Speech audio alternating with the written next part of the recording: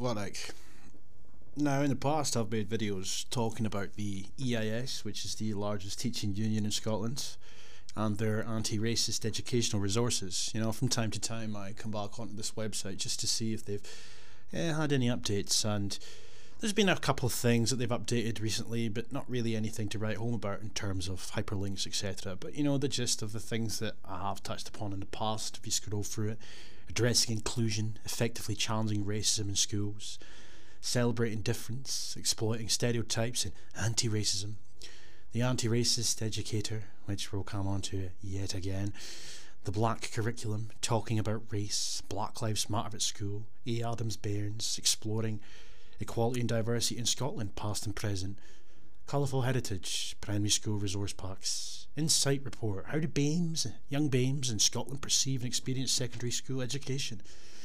You know, it's just relentless. And if you come up and we go, I mean, they've got a lot. They've got gender equality, of course, disability equality. They've got there was a page relating to the LGB, emphasis on the T. I don't know where that's disappeared to. It'll be there somewhere. You come on to anti-racism and the BAMEs, of course, though. You know, we got all this BS. The tale of the Glasgow girls, the anti-racist subcommittee, the BAME network, the BAMEs. Anti-racist education, Holocaust Memorial Day, anti-Muslim prejudice, new anti-racist educational resources, which is what I was just on. Holocaust education, learning from the past, teachers turning the tides, the myths of immigration, showing racism the red card, etc. The list is endless. I mean, these people, they're just everywhere now. This ideology, this cancerous fucking ideology, is creeping into every aspect of society across the pond, or the board even. So much so in Scotland, though. You know, time after time we see headlines and articles from these people, these so-called anti-racist educators and/or activists and/or experts, spouting the same nonsensical, intolerable BS, but it's presented as if it's factual. Started off using the word diversity. Every time I was to deliver a lecture, it would be around cultural diversity. And I wondered whether I did that because it was safe, it was comfortable to use the word diversity, but actually I have now started, I have a dislike to the word now, and I think diversity is too flowery, it's too soft, and I think it doesn't actually get the message across. And I think when institutions start to use terms like diversity, are we in danger, perhaps, I don't know, of losing the critical edge of issues around social justice and equality?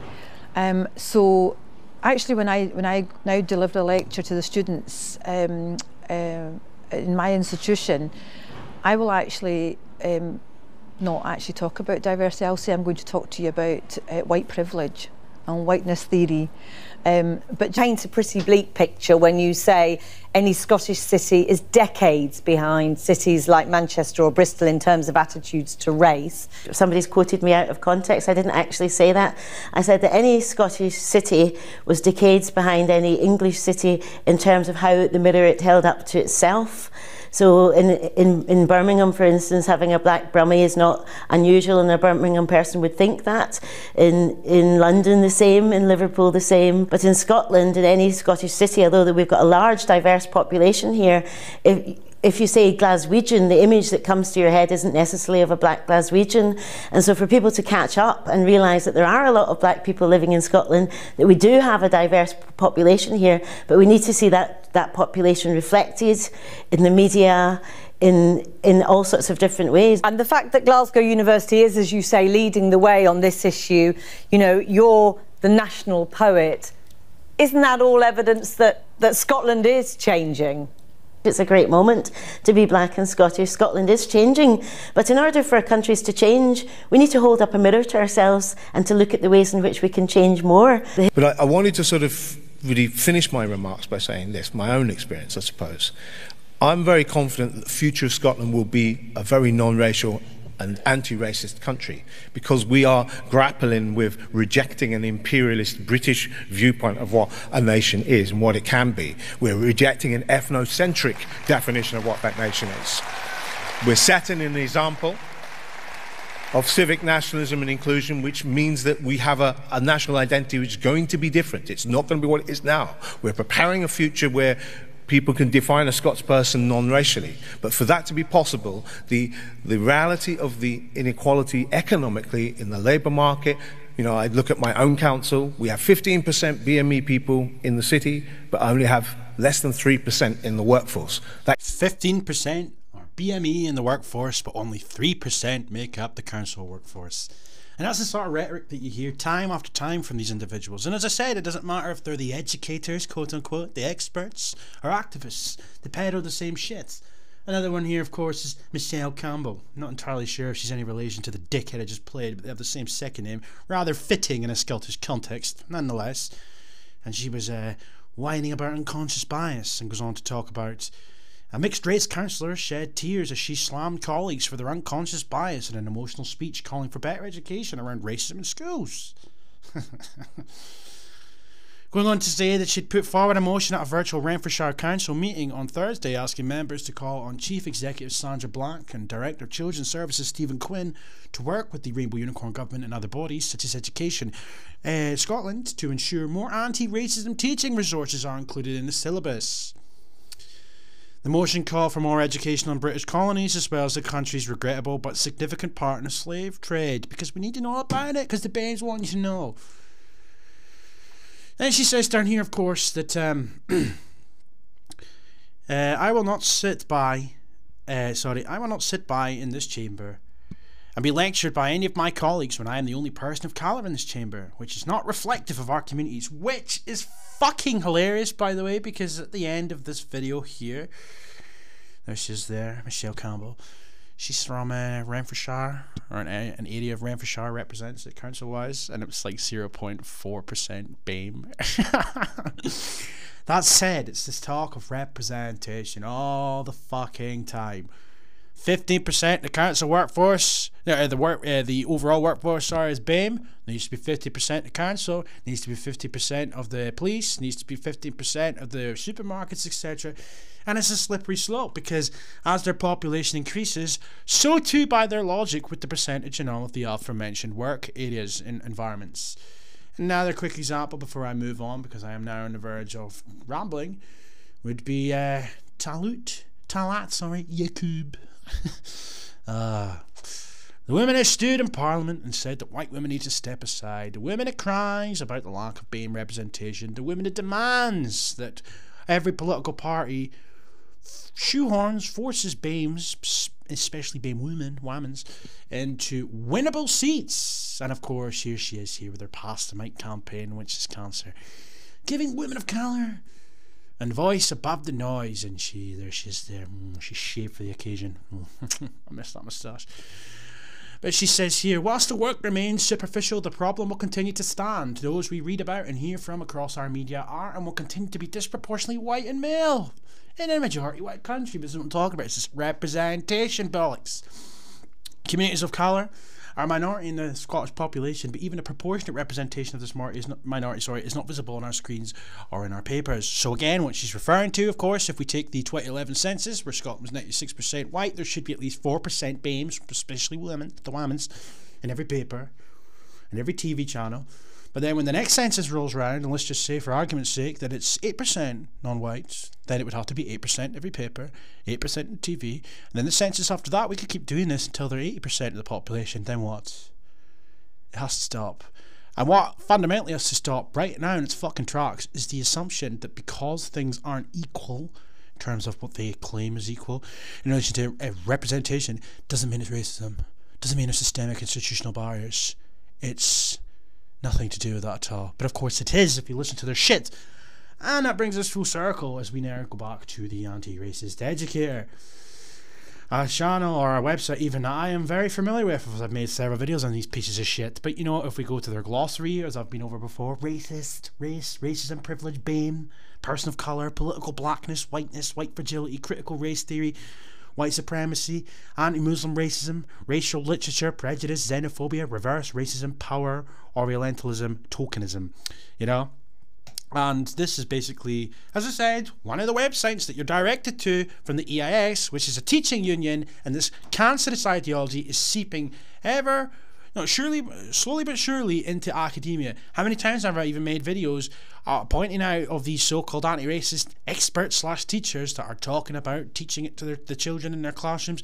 So this website here, essentially, based in Scotland, the Anti-Racist Educator is a collective of educational stakeholders, including students, teachers, parents, academics and activists, working toward building an education system that is equitable, free from racial justice, critically engaged with the issues of power, identity and privilege. It's easy to think that you're not racist by treating everyone equally, regardless of race. But educators need to consider what it means to be actively anti-racist, which is anti-fucking white. Because all they talk about is whiteness, you know?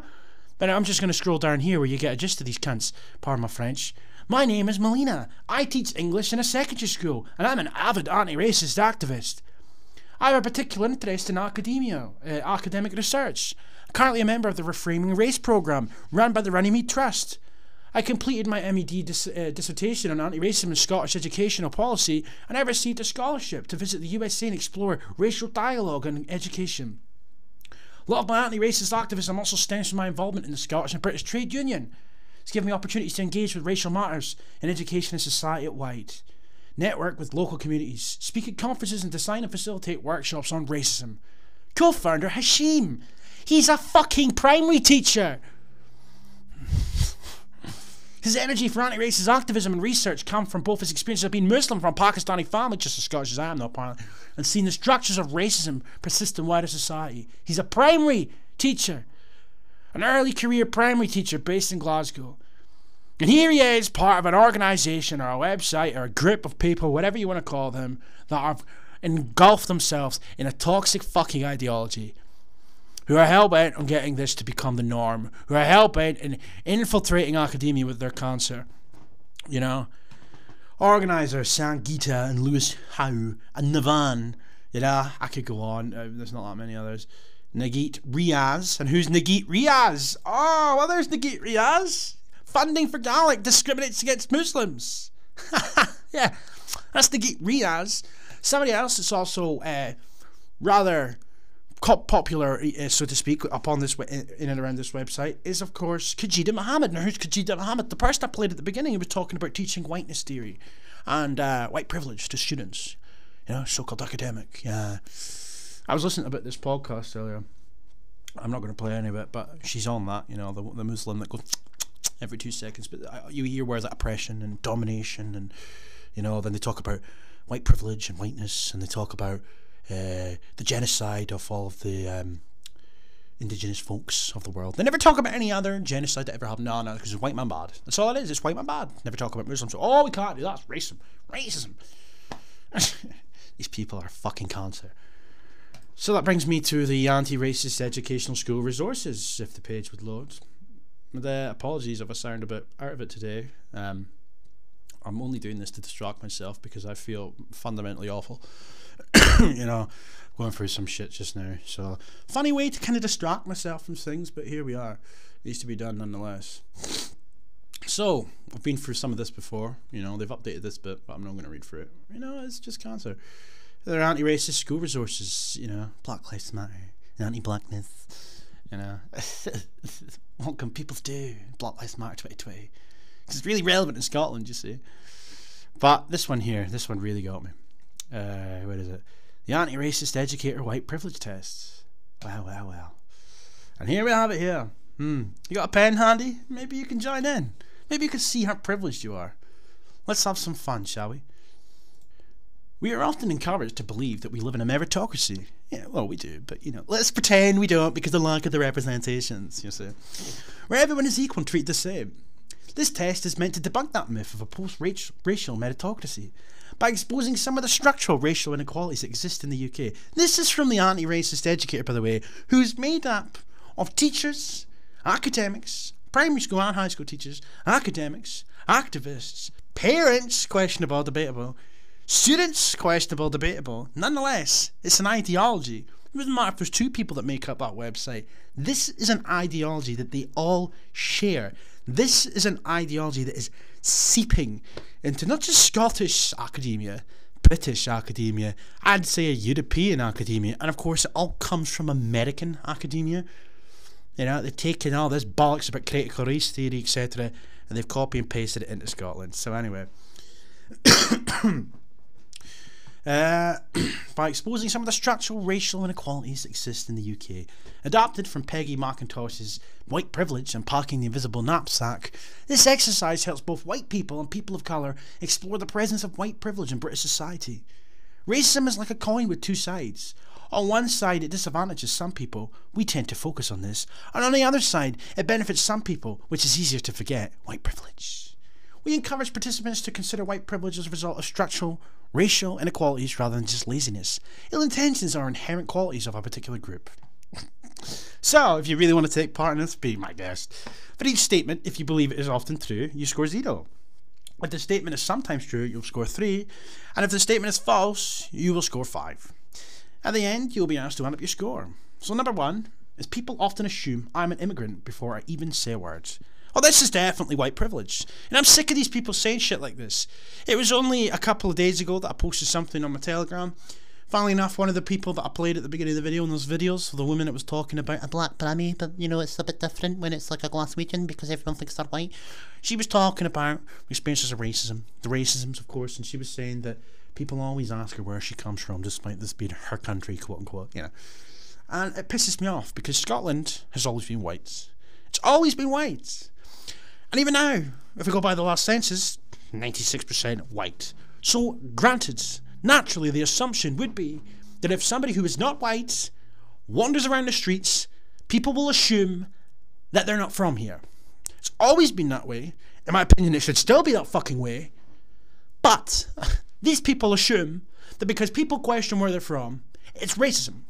So they want to teach children this. It's nothing to do with what I just said. No, it's white privilege. Because you get to walk around without people questioning where you're from. But isn't it funny though, because if a Polish person or a Romanian person walked on a street and they spoke, you know, then immediately people would say, oh, where are you from, mate? They're not going to assume they're Scottish because they don't sound Scottish. No. The question, where are you from, is a hard one to answer, especially if the person asking is trying to figure out why I look the way I do. Again, no, Scottish people are white, so the assumption would be that if you're not white, you're not Scottish. It's not privilege. When I walk into any British supermarket, I rarely find plenty of food products that meet my family's traditions, because you live in Scotland. You live in Scotland. It's just what they're doing. They're just, at every fucking turn, they're trying so hard to imply that everything to do with our country's racist, because we're not being considerate to their fucking traditions. If you want your family's traditions, hook, line and sinker, a plate full of them, fuck off home. Fuck off home. Just really irritates me. It really gets on my fucking nerves, man. I have to listen to this whining. It's hard to find the right hair products that work for my hair. Wow, you fucking deadams.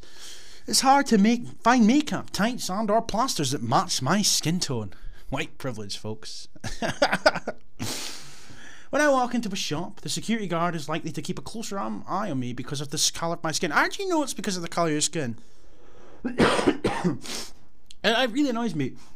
When I was a teenager, if you're from England, you'll know what I'm talking about when I say the word chav. If you're from Scotland, you know what I'm talking about when I say the word Ned. I was a Ned. You know, I had all the Fred Perry tracksuits. Didn't have the Burberry caps, mind you, but I had all the Fred Perry tracksuits. I had the white socks tucked into said tracksuits, tracksuit bottoms. You know, I was just a wee dick. I had the gelled hair, I had the fucking earrings, and all the rest of it. And I used to get followed around by security guards. I used to get old people crossing the road when they see me walking towards them, especially if I was with other people, because they seen what was coming towards them was a Ned. Now, if I was properly dressed, that probably wouldn't have happened. Finally, it doesn't really happen to me now because I don't dress like a dickhead anymore. But the point remains the same. I knew myself that it had something to do with the fact that some Neds were violent and some Neds were thieves and criminals, etc. And that is why guards would follow them about, and that is why people would be a bit unnerved to be in their presence. Now, black people, of course, if you dress like a gangster, if you dress like a wannabe thug, you know, you're going to have guards following you about. Now, if a black person walked into the shop and he was fairly presentable, I highly doubt a guard followed him about. But this is the cliche shit they do all the time. Every single one of them always say the same thing, that they're followed about relentlessly no matter where they go in a shop by a guard. The same way that feminists always say that they can't walk down the road from A to B without being wolf whistled every 2 minutes. It's cliche, it's buzzwords, and above all else it's nonsense. But the irony of it is, for these people that talk about thinking critically, none of them fucking do. They never think of the reasons as to why this might be happening to them. They never take a look at themselves. They never took a look at the group that they associate with. In my case, it would be Neds. In their case, it would be wannabe thugs and whatnot. Nah, it's racism. When I'm passing through security on immigration in an airport, I'm often randomly stopped and asked more questions compared to other people of a different skin colour. Well, if you happen to be a Muslim, that's understandable, is it fucking not? If I'm ever stopped by the police, I would feel that is likely they singled me out because of my skin colour. But how do you know that that's the case? Again, this is this inferiority complex nonsense. It does not mean that white privilege exists. It does not mean that the police officers in question are racist in any shape or form. They might have stopped you for a plethora of reasons, but to automatically assume that you've been singled out because of your skin colour is nobody else's problem but your own. Whenever there was a terrorist attack, people tend to look at me in a more fearful, hateful and or accusing way. Well, again, if you're a Muslim, that's not really my problem. The book I read at school rarely have characters that share the same colour as me, because you live in Scotland. You live in fucking Scotland! In the movies I watch, the characters who share the same colour as me are rarely the heroes. Oh, fucking God. Oh, I wonder what it's like in Bollywood. Are all the fucking movie stars, the heroes, etc., are they white? No, they're not. In the history I have studied, my ancestors are not given much attention or credit because there is no history to talk about really in relation to brown and blacks in Scotland. But, you know... In the news, the people who share the same colour of skin as me are often portrayed as poor, helpless and or dangerous. That's just nonsense. Nonsense. From nursery to this day, the teachers I have had don't share the same colour of skin. From nursery to this day, the teachers I have had don't share the same colour of skin as me. And how is that anything to do with white privilege? Again, you live in Scotland. You live in Scotland, but this goes back to this representation bullshit. The only adults in school who share the same colour of skin as me are cleaning and or catering staff. Oh my God, just white privilege, that's what it is, yeah. I sometimes wish that my skin and or hair was lighter because it would make my life easier. Festivals and holidays my family celebrate are not usually celebrated in schools. It's difficult to find posters, postcards, picture books, greeting cards, etc. featuring people who have the same colour of skin as me. Because you live in Scotland! Fucking hell! It really gets on my nerves about these individuals, it really does. I mean, you might think I'm wasting my time reading for this shit, but like what I'm saying is that these people, they have a shared collective ideology that are trying to infiltrate academia as we speak, and day by day they are doing so, slowly but surely. And they are eventually going to be able to tamper with Scottish children's minds. And that's why I can't stand them. I fucking detest these people. They're cancerous, they're dangerous, they're poisonous. People online or in public have directed racial slurs at me. And what do you think white people feel when all they ever hear about constantly on a daily basis from these people is white privilege and whiteness theory and oppression and structural racism and white privilege, etc. I feel like a lab rat at this point. I mean, I'm constantly under the microscope by these wankers that have gone to university and think that they know what the fuck they're talking about. I cannot criticise our government, history and our culture. Why would you criticise my history? You know, well, it was our history, why would you criticise it? But, you know, our culture, and talk about how much I disagree with policies and practices without being seen as an outsider. Oh, I know the feeling in that one, eh? Because I can't criticise any government policy or feeling like an outsider. Blood and soil and all that. It's difficult for me to find many spaces where I can be in the company of people who share the same colour of skin as me. And how the fuck's that anybody's fault by your parents for dropping you off as a sprog in this country? What do they expect? When I am told about national heritage, about human history, or about civilization, I'm shown people who do not share the same culture of skin as colour as me. I mean, what the... Oh my God. If ever I swear or behave badly, people tend to attribute these behaviours to the bad morals and or poverty of people who share my skin colour and cultural backgrounds. Whenever I do well in challenging situations, people may call me a credit to my race. I'm often asked to speak for all the people of my racial, cultural and or religious group. Whenever I ask to speak to the person in charge, I can be sure that I will be facing someone who does not have the same colour of skin as me. I mean, this is ridiculous. The way that these people, whoever's written this, but it's no different to anything else I've read. They constantly do this. They talk about, oh, I'm the only person of colour here. I'm the only beam. Everyone's white. Constantly complaining. We're all one. That's what we're told. It shouldn't bother them. But yet, from day dot, even with shit like this, if this, for example, was presented to a class for them all to fill out, and there happened to be some brown and black kids in that class, that's going to create a divide right there and then. Because not only are you then making the black and brown kids feel that they're underprivileged and they're appreciated and all the rest of it, you're also putting it into the white kids' heads that they're privileged. And the examples that you're giving to proclaim or prove that they're privileged are just nonsensical. There's no logic behind any of this shit at all. I mean, that's ridiculous. If I asked to speak to the person in charge, oh, they don't look like me. So fucking what? You're in Scotland. Fucking. That's just it's just cancer, eh? It's fucking cancer. This whole ideology, it's petulant, it's childish, it's retarded, and it's cancer. If I go home from most meetings or organisations, it's difficult for me to ignore and or minimise the impact of racism. I'm like, what are you talking about? What, because nobody's brown around you? Dry your fucking eyes, or fuck off home. If I go home from most meetings or organisations and or clubs that I attend, feeling somewhat isolated or out of place, outnumbered, unheard, feared or hated, rather than tied in and welcome, that's inferiority complex, not a problem. If my day or week is going badly, I can't help but wonder if the negative episodes or situations had racial overtones. I mean, this is ridiculous. I am unable to discuss my racialized experiences openly and honestly at school or at work because they're ridiculous. They're fucking ridiculous. 100% is a score of those who benefit most from white privilege. 0% is a score of those who experience the least white privilege. What does that mean about our different life experiences and opportunities in the UK? We encourage you to get someone of a different racial identity to complete this test, complete results, and discuss any insights gained from the process. The score focuses only on race, and it is worth noting that other intersectional identities, gender, sexuality, class, disability, etc. will affect your experience of privilege. This is cancer. It's fucking cancer. Moreover, race is a social construct that is fluid and constantly evolving. Race is a social construct. So a person's score may be subject to change over time depending on the context and their racial awareness. It's just cancer.